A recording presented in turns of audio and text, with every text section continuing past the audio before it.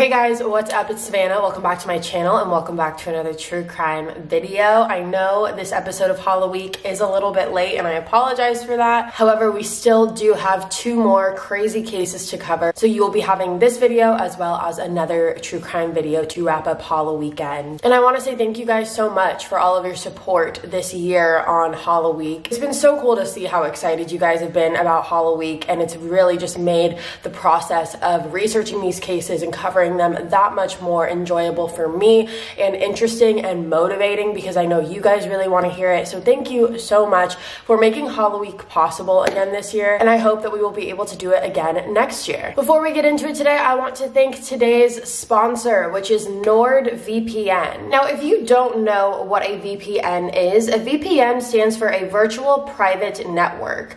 Now, what does a VPN do, you might be asking? Well, essentially, a VPN helps secure your own online privacy and security. A VPN is the perfect option for people who want an extra layer of protection when they are browsing the web online. It's also great if you want to get access to blocked websites. For example, if you want to access YouTube in a place where it isn't available. A VPN is also great if you are someone who uses a public Wi-Fi, whether that be at a coffee shop, an airport, a hotel, or anything like that. You'll really want a VPN because it makes it way more difficult for hackers to get a hold of your information. Personally, I'm someone who definitely needs to know that my information is being kept secure when I'm on a public Wi-Fi, which is why NordVPN has been an absolute must for me. I have been hacked before, and if you have also been in that same boat, you know how crucial it is to use a system that you can trust to protect you. Now, if you guys want to try out NordVPN for yourself and get started on protecting your internet safety, you can get 68% off of a 2-year plan plus 1 additional month for free when you go to nordvpn.com/killerinstinct or use the code killerinstinct at checkout. This offer makes your subscription at NordVPN just $3.71 a month, and it is risk-free with Nord's 30-day money-back guarantee. That again is nordvpn.com/killerinstinct. Thank you, NordVPN, for sponsoring this video, and now let's move on to the case. So as you guys can tell by the title of today's video, today we are talking about Chelsea Bruck. I feel like Chelsea's story is definitely a case that I have seen many creators cover when they do their Halloweeks or Halloweekends or however they do it, but it is never a case that I have covered, and it's always been a case that I've remembered. Chelsea's case has always stuck with me throughout the years since I first heard about it. So let's jump right on into it. So this is Chelsea. Chelsea was born on January 28th, 1992 in Trenton, Michigan to her parents, Leanda and Matt Bruck. Chelsea was the youngest of 5 children, so she had 4 older siblings, and they all grew up in a town called Maybe, Michigan. I think that that is like the best name for a town ever. And to give you some context, Maybe is a very, very small town. There's about 600 people who live in it, so it was kind of like an everyone knows everyone situation. Now, Chelsea was described as a really nice girl. She was friendly, she was wholesome, and after living in Maybe for a couple years, Chelsea was ready to start a new adventure. She wanted to move to a place where there was more people. She wanted to move to a different town and just kind of start fresh. You know, some people, when they grow up in a small town, they find comfort in that and they never leave, and they just are comfortable living in that type of lifestyle. However, some people, it has the opposite effect, and it really urges them to want to start completely fresh in a town that's completely different. And that's exactly what ended up happening with Chelsea. And when she had the chance, she ended up moving to a place called Monroe County, Michigan. So let's move to the year 2014. Chelsea was 22 years old, and this year in particular, she was really excited because she was going to be going to a Halloween party. Something to note about Chelsea is that she absolutely loved Halloween. Halloween was her favorite holiday. She absolutely loved dressing up and getting into costume and really getting into the spirit. She was all about it. So because of that, Chelsea was really looking forward to this party. And this was not just any little house party. This was a huge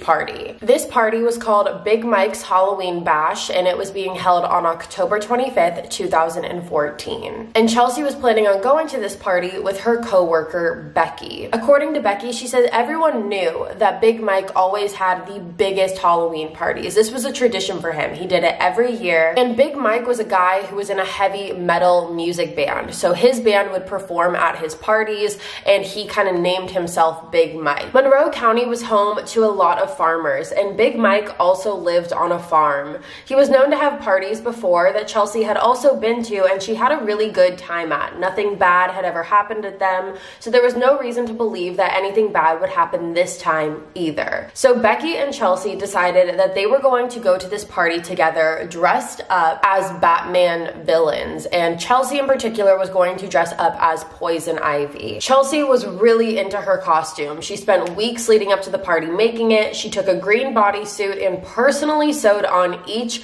artificial leaf to the bodysuit. She also wore a dark red wig, and according to Becky, Chelsea was really proud of the costume that she had come up with. So let's explain the setup of this party so you can really get a good visual. So this party had two giant tents set up outside on a farm. Like we said, Big Mike lived on his mother's farm, so he used his entire property of land for this Halloween party. So he set up two giant tents, and in total there were about 700 people at this Halloween party. There were 8 different heavy metal bands that were set up to play throughout the night, including Big Mike's band, which is called the Pickaxe Preachers. So Becky and Chelsea went to this party together, and they also went with another girl, and this other girl's name is Penny Watkins. Penny was 10 years older than Chelsea, but the two of them were really close. Penny said that the two of them were basically attached at the hip. So it was the three of them together, Becky, Chelsea, and Penny, and around midnight, Big Mike ended up lighting this giant bonfire, and it attracted a lot of people around it. Chelsea and her two friends went over to the bonfire. It was said that Chelsea bumped her nose at some point in the night and it ended up bleeding, but everyone was kind of drinking, so they all just laughed it off and she didn't seem too bothered by it. Now, the plan that was made prior to the party was that Chelsea was going to be driven home by Penny once the girls left. So it was about 1 o'clock a.m. and Penny decided that it was time to go. They all needed to go back home because Penny's sister had work really early the next morning. However, sometime around this time period is when Chelsea ended up getting lost from her friends.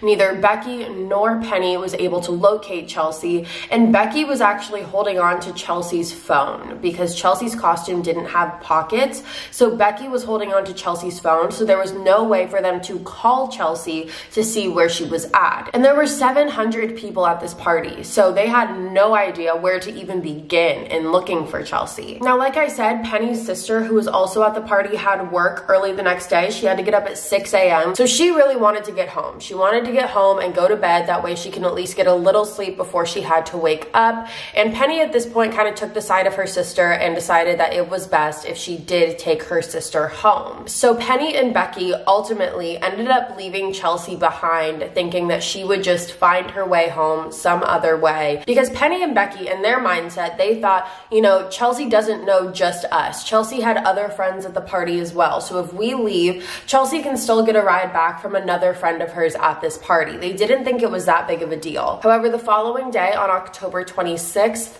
Becky woke up and realized she still had Chelsea's cell phone. So Becky decided that her best bet in order to get Chelsea's cell phone back to her was to call Chelsea's mother. So she ended up calling Chelsea's mom and telling her that she had Chelsea's phone and that Chelsea could come pick it up whenever she wanted.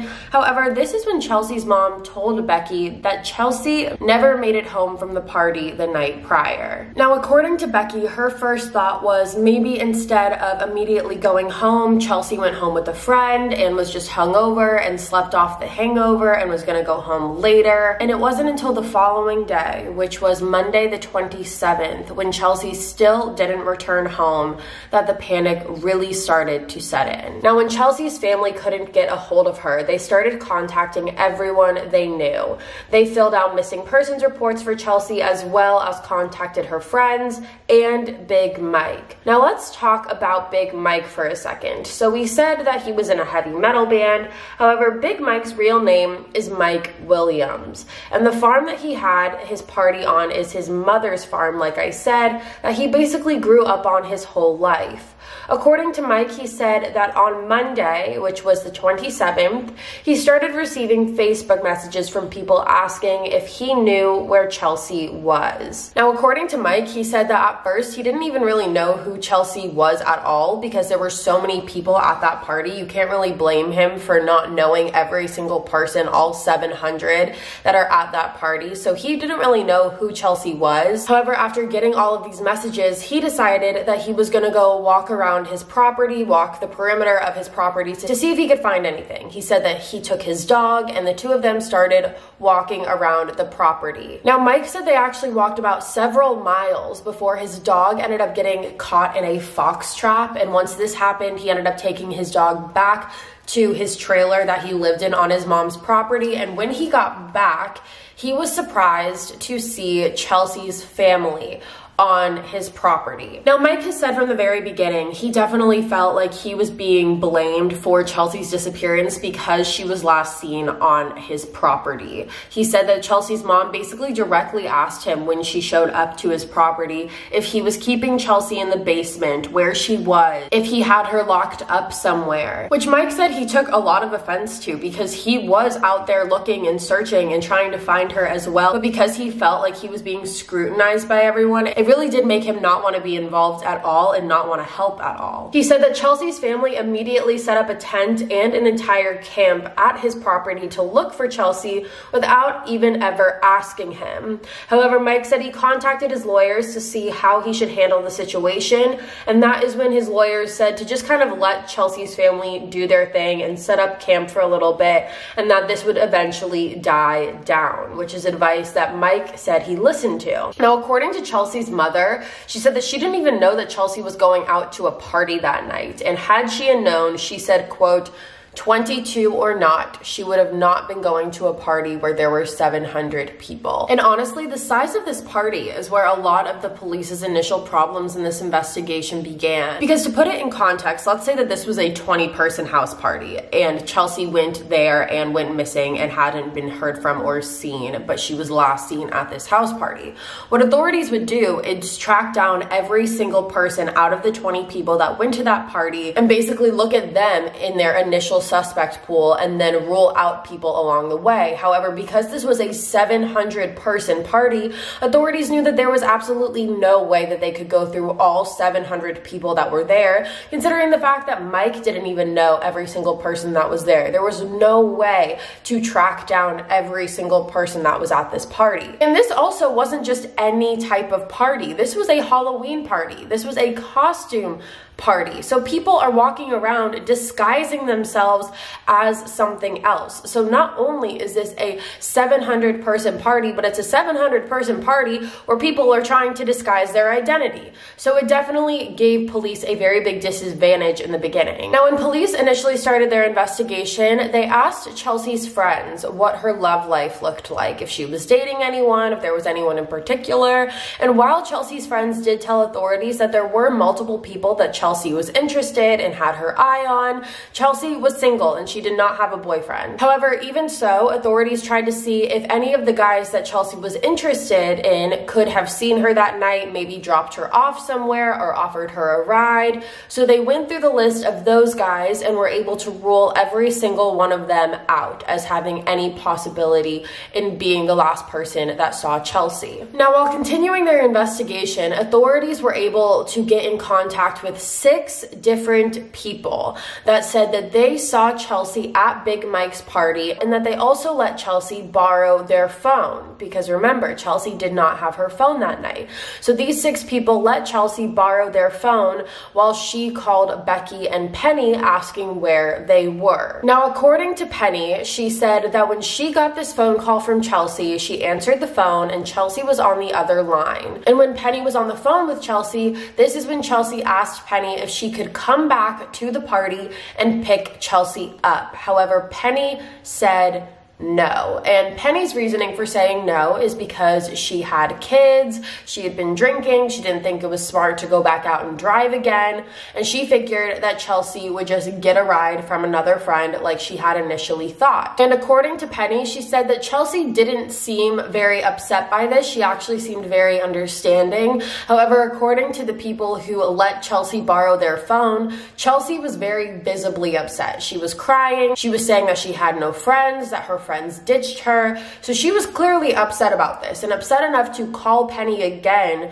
to ask her to come pick her up. And I can imagine how upset you would be, especially after drinking, because emotions are heightened when you're told by your friend that they're not gonna come and pick you back up. So a couple days after the party and in the middle of the police investigation, authorities got a phone call from a woman, and this woman claimed that her son was also at the party that night and that he saw Chelsea. The woman said her son remembers talking to Chelsea because he remembers her wearing her poison ivy costume, and he also remembers that while he was talking to Chelsea, there was a guy kind of like lingering over Chelsea, comforting her because, like I said, she was visibly upset. Her friends had just ditched her. So this guy was trying to comfort her and was kind of putting his arm around her and not really leaving when Chelsea was talking to this other guy.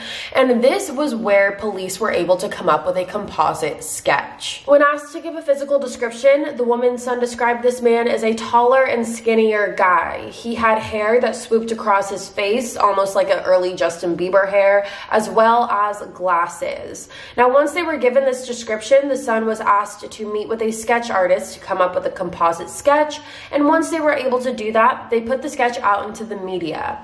Now, the problem with this sketch was, like I said, a bunch of people could have looked like this guy. This was a very average looking person, and along with that, again, Halloween party. Someone could have disguised themselves to look like this in general. Now, even though the sketch did kind of seem like your average looking guy, there were a lot of phone calls that came into authorities from people claiming that they knew who this was or that they saw this person, but many different people claimed to know many different versions of this guy. It wasn't that they collectively were naming one person, it was that every single person was naming a different person that looked like this guy, which ultimately led police to nowhere. So let's talk about Mike again. Mike was brought into police questioning where he informed police that he didn't know Chelsea personally, but he did know of her. He also denied police access to search his home, which they then went forward with anyways after getting a search warrant. However, his home came up with nothing. Now, even though they weren't completely convinced that Mike didn't have anything to do with it, it was at this time that a new tip came in. Now, someone had called into the police department to tell them that they should look into a new guy, and this guy was 19-year-old Harlan Bird. According to Harlan, he went to this party with his best friend, and while he was there later in the night, he saw a girl who he claimed to be Chelsea. He said that he saw Chelsea being shoved to the ground in between these two guys so that she was kind of in the middle being pushed back and forth, and he came in as the knight in shining armor and helped Chelsea up, pushed the guys away. When asked to describe Chelsea, Harlan was able to do so to a T, but something that stood out to authorities is that he didn't describe Chelsea how she was that night in her poison ivy costume with the wig and the costume and like exactly what she was wearing that night. He described Chelsea as what she looked like on a regular day. So after Harlan said he got Chelsea up from the ground and pushed these guys away, he said that he really didn't know what to do with Chelsea, so he ended up putting her inside this red pickup truck. He told her to sit and wait there while he went back into the party and looked for her friends, which Harlan said he did. He said he went back into the party to look for Chelsea's friends, and he looked around for about 15 minutes but couldn't find any of Chelsea's friends, so he ended up walking back out to the truck that he had left Chelsea in, and that is when he saw that the car and Chelsea were both gone. So at first, authorities had a lot of problems with Harlan's story. They thought it was very possible that he was just trying to make himself look like the hero in this situation, when in reality he could have been responsible for Chelsea's disappearance. So they started to press him a little bit more. They basically straight up asked him, did you rape her? Did you kill her? Did you have anything to do with her disappearance?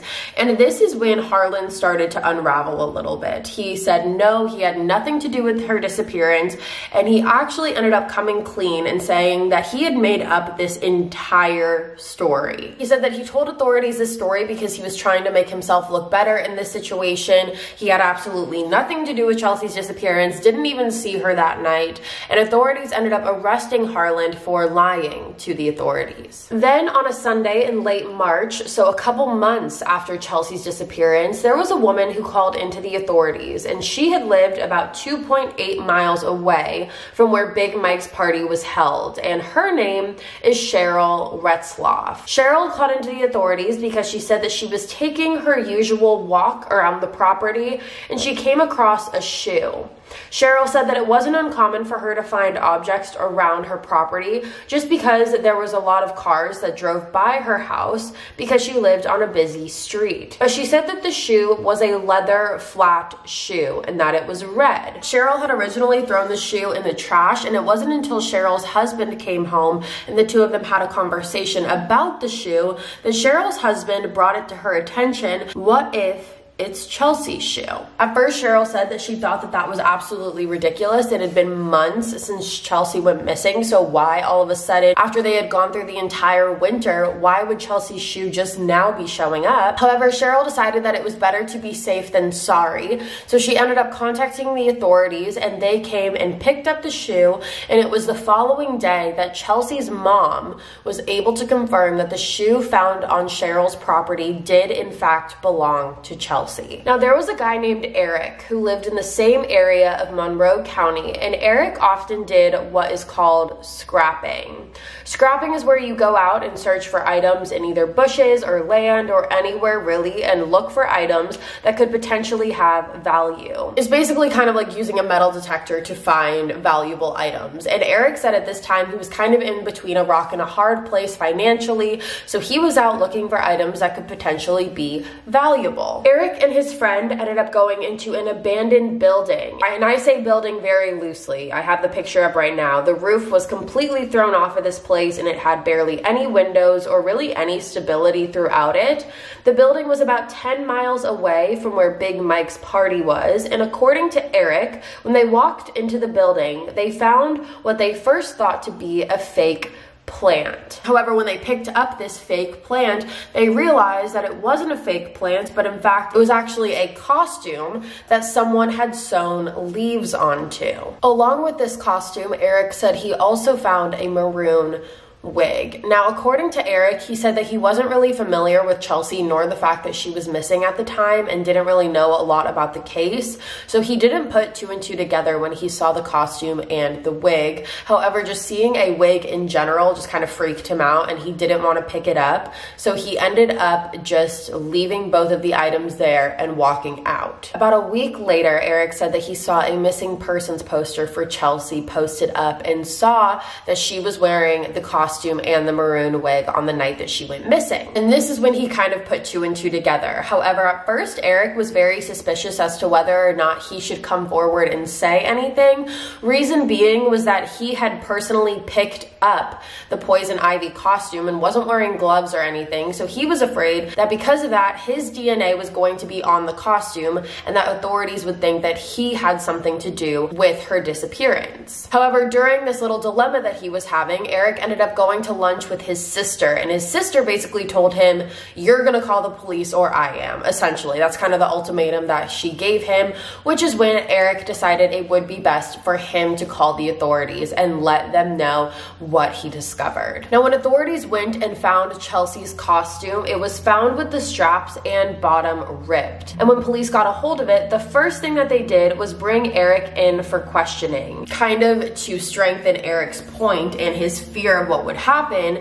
It's kind of exactly what did end up happening. The authorities thought it was very strange that Eric just so happened to stumble upon Chelsea's Halloween costume. However, Eric was adamant on the fact that he did not know Chelsea and he wasn't even at the party the night that she went missing. Eric told authorities that he was at home with his daughter the weekend that Chelsea went missing, and he willingly gave up his DNA and fingerprints to the authorities, and then he was ultimately cleared of having any possible involvement. Now, in terms of the location that Chelsea's costume was found in, that weird abandoned building, there was a strange connection that authorities made. Authorities were able to figure out that where Chelsea's costume was found was, in the detective's words, quote, 200 yards tops from where Harlan Bird lived. You could practically see the building from Harlan's residence, end quote. Now remember, Harlan was the guy who said that he saved Chelsea. He was her knight in shining armor and then made the whole story up. So because of this coincidence, authorities brought Harlan in again for a second interview because they thought it was extremely strange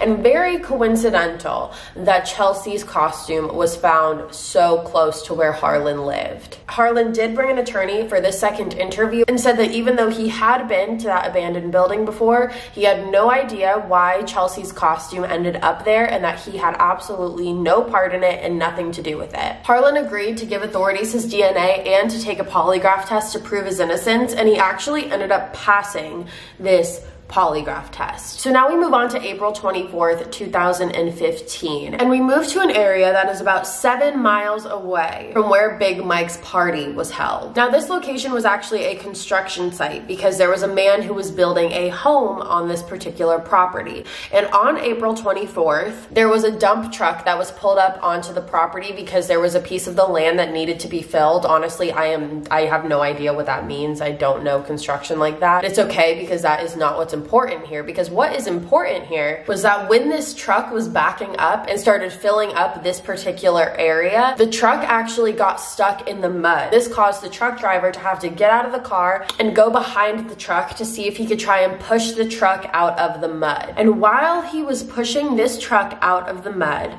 the truck driver discovered a dead body. Now, the property owner is actually the one who immediately called 911 to report that there had been a dead body on his property. He said that the body was a female, she had blonde hair, and he thinks that it was the same girl who went missing, and that has been posted all over town. Now, authorities immediately went over to the property, and when that happened, they were able to identify that the body was in fact Chelsea Bruck. Chelsea's body had been found covered in logs and branches as if someone had tried to conceal it, and nearby where her body was discovered was an artificial leaf, the same one that had been on Chelsea's costume that night. The police said that when they discovered the body, they went to Chelsea's parents' house directly and broke the news to them because they didn't want them to hear it any other way. And once Chelsea's family heard the news, the media was all over this case. The news that the body had been found was blasted all over the media, and as far as the autopsy results went, the medical examiner concluded that Chelsea's cause of death was blunt force trauma to the head. Chelsea also had several facial bones that were fractured, and Chelsea's parents ended up holding a private funeral for her. So now that they have recovered Chelsea's body, the next big question here is what happened? How did we get here? Who did this, and why would anyone ever want to hurt Chelsea? Now, the day after Chelsea's body was discovered was when the crime lab actually called the authorities and told them that they had found DNA on the poison ivy costume of Chelsea's that was found in the abandoned building. They said that of course Chelsea's DNA was found on the costume, however there was another unidentified male's DNA found on it as well.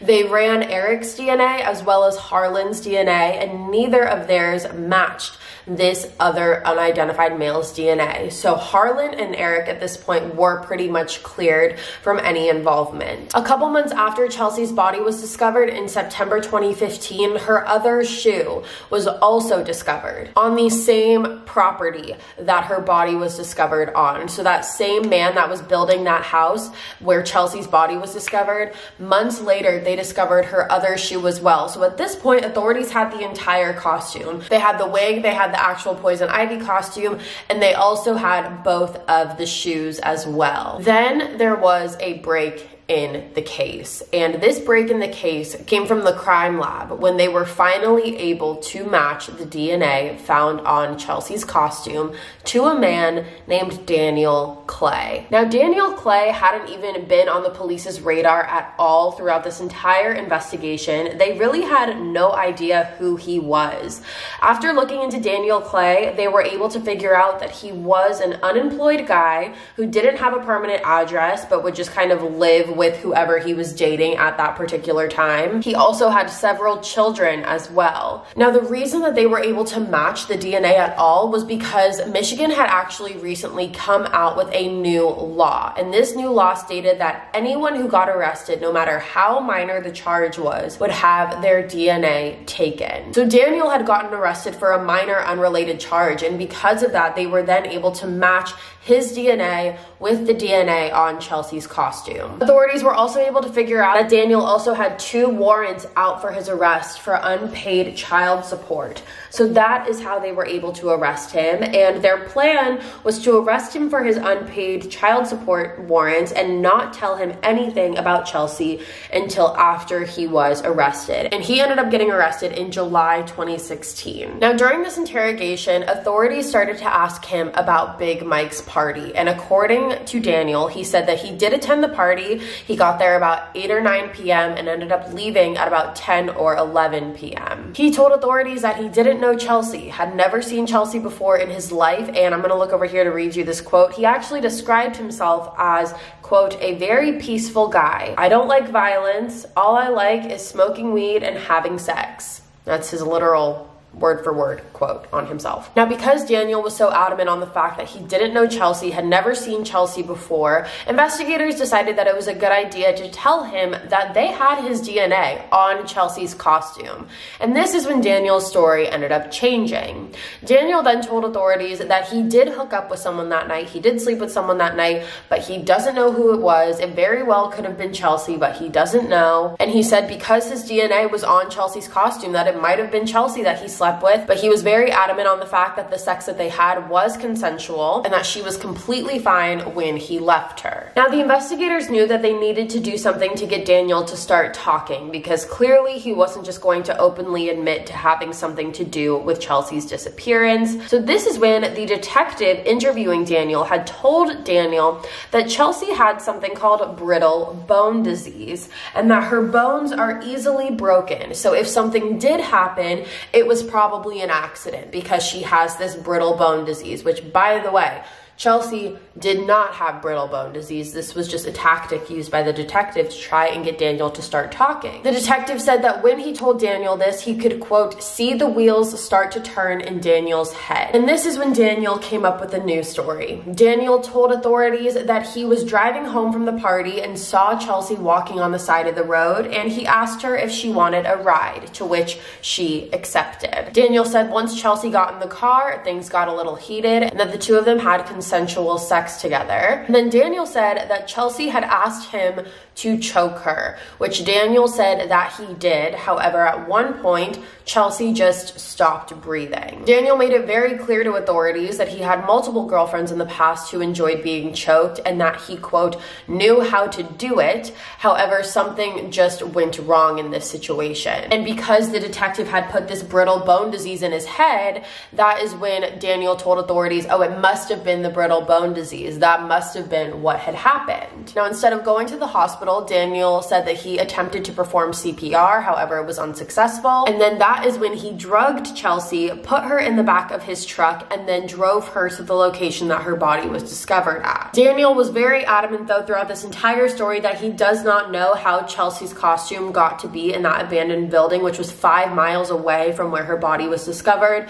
However, authorities believe he does know and just does not want to say how it got there. After admitting to police what he had done, Daniel was arrested for Chelsea's murder. And before being booked, he ended up calling the mother of one of his kids and told her that he was going to be going to jail for a very long time. Now, what's crazy is that this mother of Daniel's kid, the one that he called, actually was a co-worker of Chelsea's. They worked at the same restaurant together, which is a really weird connection if you think about it. So when Daniel was arrested for murder, he actually pled not guilty, claiming that he didn't mean to kill Chelsea. This case ended up going to trial. Now, the prosecution said that because there were no eyewitnesses, the only person who really knows what happened that night night is Daniel Clay. They also said that the circumstances, you know, Chelsea being alone, not having a phone, not having a ride, and it being cold outside, could have very well led her to asking Daniel for a ride home or accepting one if he had offered. However, what happened after that is still unknown. Now, the prosecution argued that Daniel, when offering Chelsea a ride, had made advances towards Chelsea which she rejected,